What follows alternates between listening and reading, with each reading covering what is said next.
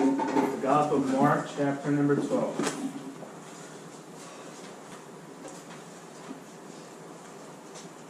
Now today I'm going to preach a pretty basic sermon, since I look at my sermons that I preach at the nursing home and here, and almost every sermon I preach is, kind of like strong meat of the doctrine. I talk about angels, I talk about demons, talk about unicorns, talk about prayer, and talk about how to live a godly life.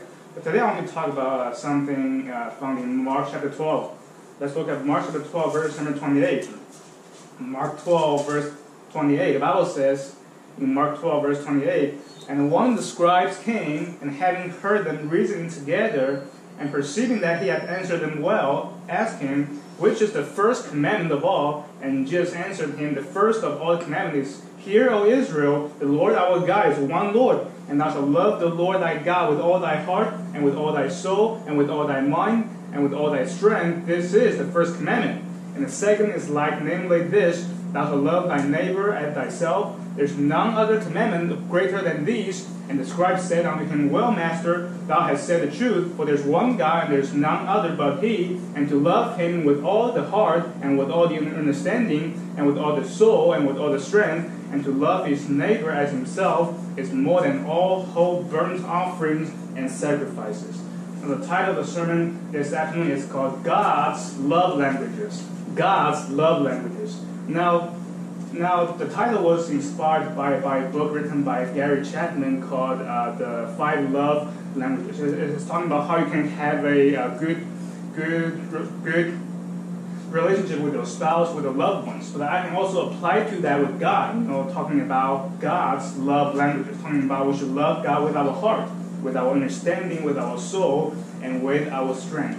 Now, the context of Mark chapter 12 is people are asking Jesus some catch-22 questions in order to trap Jesus. We have the Pharisees asking Jesus whether they should give tribute to Caesar or not in verse 14. And the reason is catch-22 question is if Jesus says yes, we should pay tax to Caesar. Now they may accuse Jesus for not obeying. They're putting men higher than God. But if Jesus says no, we should not pay tax, then he's defying the law of the land. But Jesus Christ answers smartly in verse 17. He says that render to Caesar the things that are Caesar's, and to God the things that are God's. So the whole context is the people, the scribes, the Pharisees, and the Sadducees trying to trap Jesus by asking him some tough questions. Now in verse 28, the scribe is asking Jesus Christ, which is the first commandment of all? We know all commandment is pure. All commandment is as of equal importance. So they want to trap Jesus. Which one is the first commandment? Which one is the best? Which one is the top commandment? And Jesus answered him in verse 29, the first of all the commandments is Hear, O Israel, the Lord our God is one Lord, and thou shalt love the Lord thy God with all thy heart, with all thy soul, with all thy mind. Now, we have all heard about the 10 commandments. Thou shalt not kill, thou shalt not steal, all these 10 commandments. But if you really study about the 10 commandments, the first 4 commandments are what we call a vertical commandments. It's a relationship with God. Thou shalt only have one God, right? Thou shalt not have other God before me. It's a relationship with God. The first 4 commandments are vertical commandments. And then the last 6 commandments are the horizontal commandments. It's a relationship with people. So the whole 10 commandments can be summed up into 2 commandments: loving God, loving people. Because if you love your neighbor, you're not going to kill your neighbor, right? If you love your neighbor, you're not going to covet your neighbor's wife. You're not going to commit adultery with your neighbor's wife. If you love God, you're not going to have other gods before him. So the whole 10 commandments, Jesus Christ summed it up as loving God and loving people. It's the first and second commandment.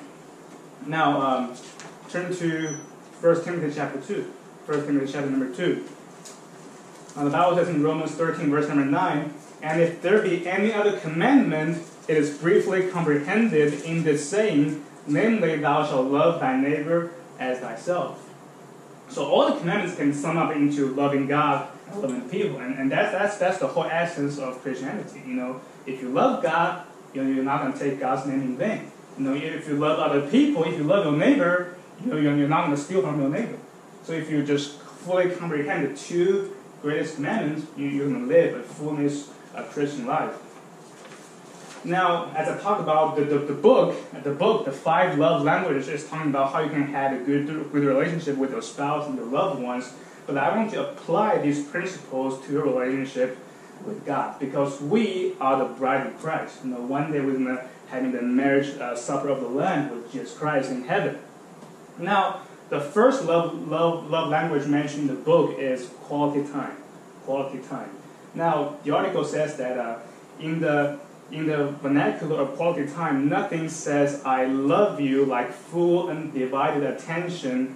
Being there for this type of person is critical, but really being there with the TV off, fork and knife down, and all chores and tasks on standby makes him feel truly special and loved. Quality time also means sharing quality conversation and quality activities. So basically, in order to having a better time with the person you love and with the friends you love, you spend quality time with them. With the TV off, say put everything aside, but just having the undivided attention with that person. Same thing with God. We need to put everything aside, just spend quality time with Him. Now the Bible says in 1 Timothy, look at verse number 8. 1 Timothy chapter 2, verse number 8. The Bible says in 1 Timothy chapter 2, verse number 8, I will therefore that men pray everywhere, lifting up holy hands without wrath and doubting. So one of the ways to spend quality time with God is spend time in prayer. Paul says His will, He wants every man to pray everywhere. And also Paul says in 1 Thessalonians chapter 5, he says pray without ceasing. So as Christians, in order to spend quality time with God, we should spend time talking to God. And it's really funny, sometimes we ask people to pray, they don't want to pray, they're shy, and they don't know what to say, to God. But the word prayer simply means to ask, simply means to talk and beseech God, So if you really love that person, you're not going to have any problem to talk to that person.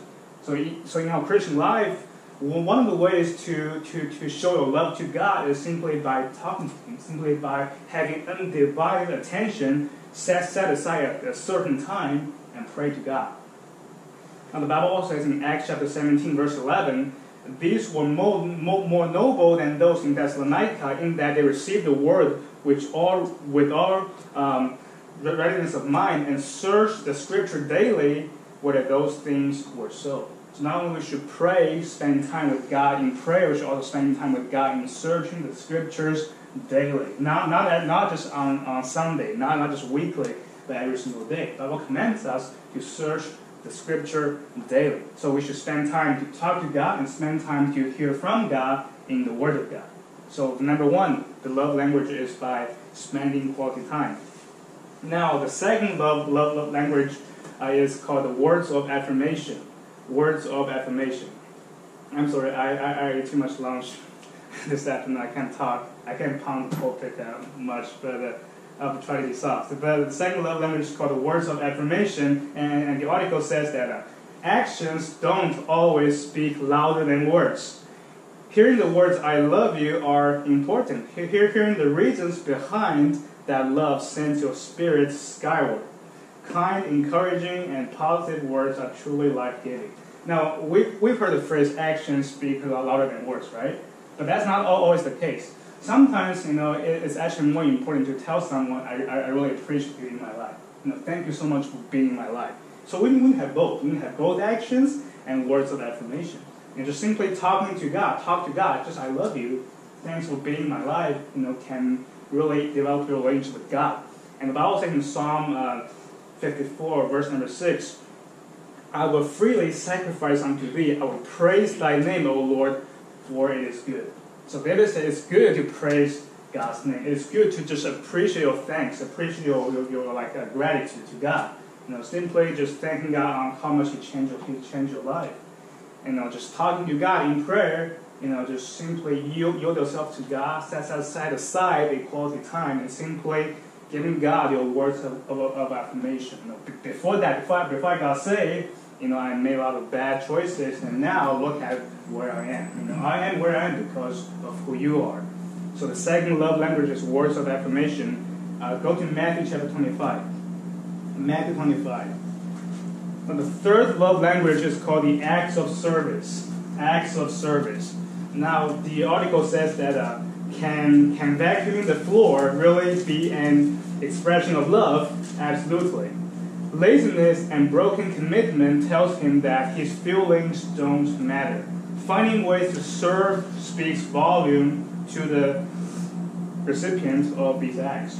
Now, I talked about we should have words of affirmation. Now I'm talking about acts of service.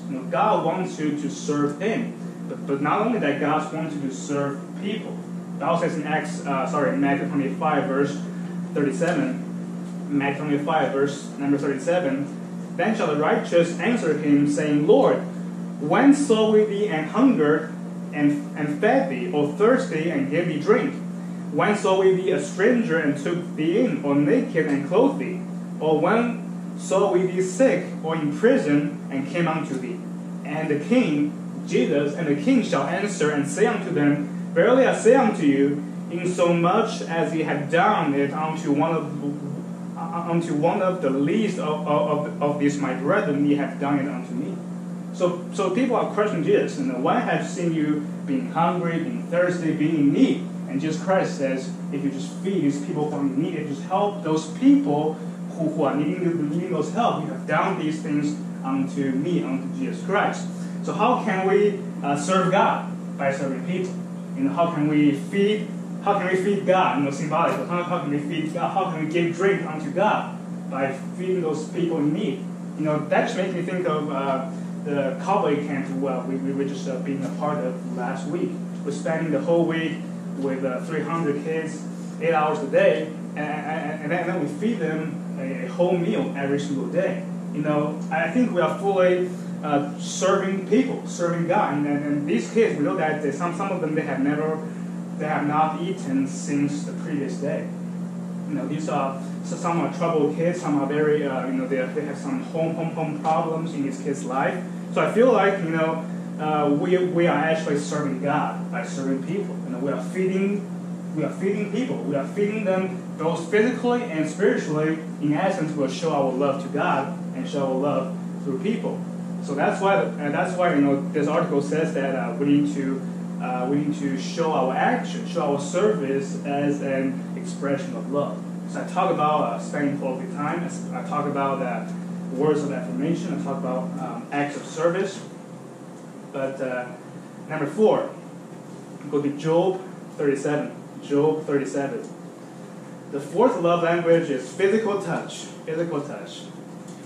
Now you may wonder, how can we touch God? But now the article says that a person whose primary language is physical touch is not surprisingly very touchy. Hugs, pats on the back, holding hands, and thoughtful touches on the arm, shoulder, or face, they can all be ways to show excitement, concern, care, and love. Physical presence and accessibility are crucial, while neglect or abuse can be unforgivable and destructive. Physical touch fosters a sense of security and belonging in any relationship.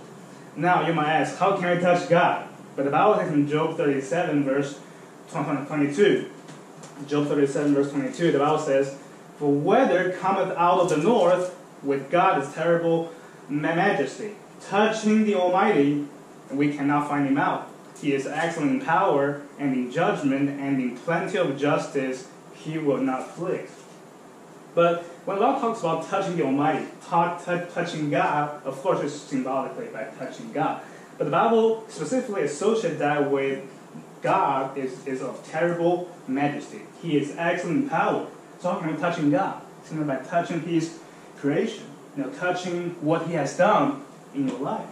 Just imagine, just think about this. We can see God, we can touch God through the manifold of His glory, through creation, but we should also think about how much He has touched your heart. That's how we can touch God. We can relate to God by how much He's touched you, how much He's just touched the surrounding, touched all these glorious creation. Look at all the plants, look at the sky, look at the heavens to show the glory of God and just develop a relationship with Him. Touching the Almighty, and we cannot find Him out. He is acting in power simply by realizing how much God has shown His love to you by touching your heart and give back your part to God. It will be 1 Corinthians chapter 12. 1 Corinthians chapter 12. Now the last love language is receiving gifts. Receiving gifts. And we all love receiving gifts, whether it's birthday, New Year's, Christmas, all these holidays. But the article says that don't mistake this love language with materialism. The receiver of gifts thrives on the love, thoughtfulness, and effort behind the gift. Gifts are visual representations of love and are treasured greatly. So basically it's talking about the thought behind the gift sometimes can mean a lot. But the Bible says in 1 Corinthians chapter 12, look at verse number 11, 1 Corinthians 12, verse number 11, and the whole chapter is talking about spiritual gift, talking about gift of tongue, gift of speech, gift of faith. But in verse number 11, the Bible talks about, but all these worketh that one and the self-same Spirit, dividing to every man severally as he will. Now, in verse 1 and 10, the Bible talks about all these different kinds of spiritual gifts. The gift of faith, gift of prophecy, talking about preaching, a gift of teaching, and a gift of ministry. But in verse 11, the Bible talks about all these gifts is from the self-same Spirit. Basically, God gave you all these gifts. It's from one Spirit, all these gifts. We are different members in Christ, but we are one body, and all these gifts are given by one God, one Spirit. And the Bible says, dividing to every man severally as he will. So that's why I believe every saved Christian has at least one spiritual gift. Because the Bible says, these gifts are dividing to every man severally as he will. Sometimes he might divide to you more than one gift, according to his will. The Bible says he's dividing to every man the spiritual gift as he will. So if God gives you these gifts, it's reasonable for you to give your gift back to Him. To use this talent that God has given you to give the talent back. That's why the Bible gives you the parable of the talent. Are you going to bury the talent that God gives you, or are you going to invest in that, or are you going to give it back to other people, or give it back to God? If God gives you the gift of singing, sing glory, sing the glory music and give back to God. If God gives you the gift of preaching, maybe God wants to use you to edify the people. So since God gave you this gift, it's reasonable for us to give this back, to give this big gift back to God. I eat way too much today. But turn the Bible to 1 John chapter 4. 1 John chapter 4. And not only we need to give the spiritual gift back to God, we also need to offer ourselves, right? We need to give ourselves to God as the ultimate gift, as the ultimate sacrifice. Talking about receiving gifts, talking about giving gifts to God. So I talk about number one, quality time, spending time with God. In prayer, in Bible reading. Number two, words of affirmation. Sometimes words speak louder than actions. You just simply tell your friends, telling God how much you appreciate Him in your life. But we should also have acts of service to serve God by serving people. Talking about physical touch. Just think about how much God has touched your heart, how much glory He has shown you through His creation. And number five, talk about receiving gifts and trying to give back the gift that God has given you, and more importantly, give yourselves as the ultimate sacrifice. Give it back to God. Now let me draw a conclusion of this message. First in chapter 4, verse number 16. So why should we love God? Why should we love God? In 1 chapter 4, verse 16, the Bible says, 1 John 4, verse 17, and we have known and believed the love that God hath to us. God is love, and he that dwelleth in love dwelleth in God, and he in him, and God in him. Herein is our love made perfect, that we may have boldness in the day of judgment, because as he is, so are we in this world. There's no fear in love, but perfect love casteth out fear, because fear hath torment. He that feareth is not made perfect in love. We love him because he first loved us. So why should we learn all these love language? Love of God with our understanding, heart, soul, mind, and strength, because he had first loved us by giving us his Son, Jesus Christ. I think I talked about that. just by sacrificing yourselves is not the most loving act. Just by sacrificing yourself is not the most loving act. What's the most loving act is you are willing to sacrifice your son. You sacrifice, your beloved son. I think it's more loving than simply by sacrificing yourself. That's what Bible says in Romans chapter number 8. He that spared not his own son, but gave him for us all. It's actually more loving to sacrifice your loved ones. It's actually more loving to do that. So why should we love God? Is because He first loved us. And the Bible says in 1 John chapter 5, verse number 3, 1 John 5, verse number 3, for this is the love of God. Some people don't know what love means, but the Bible tells us, for this is the love of God, that we keep His commandments, and His commandments are not grievous. So the Bible says the definition of the love of God is we keep His commandments. Now there are a lot of people there who are Christians think it's all about emotions and feelings. They just don't worry about all the laws or the Word of God. The Bible says there's one thing to show the love of God is by keeping His commandments. Jesus Christ said, "If you love Me, keep My commandments." Of course, we need to obey His commandments out of love. Out of a great it's like out of great fellowship with God. But keeping the commandments is very important, because if God tells you to do something, and if you want to show love, you want to follow Him. You want to obey Him. Now people always talk about that Christianity is not a religion but a relationship. But I believe it's both. I believe it's both, because the Bible says that in James chapter 1, verse 26, if any man among you seem to be religious and bridles not his tongue, but deceiveth his own heart, this man's religion is vain.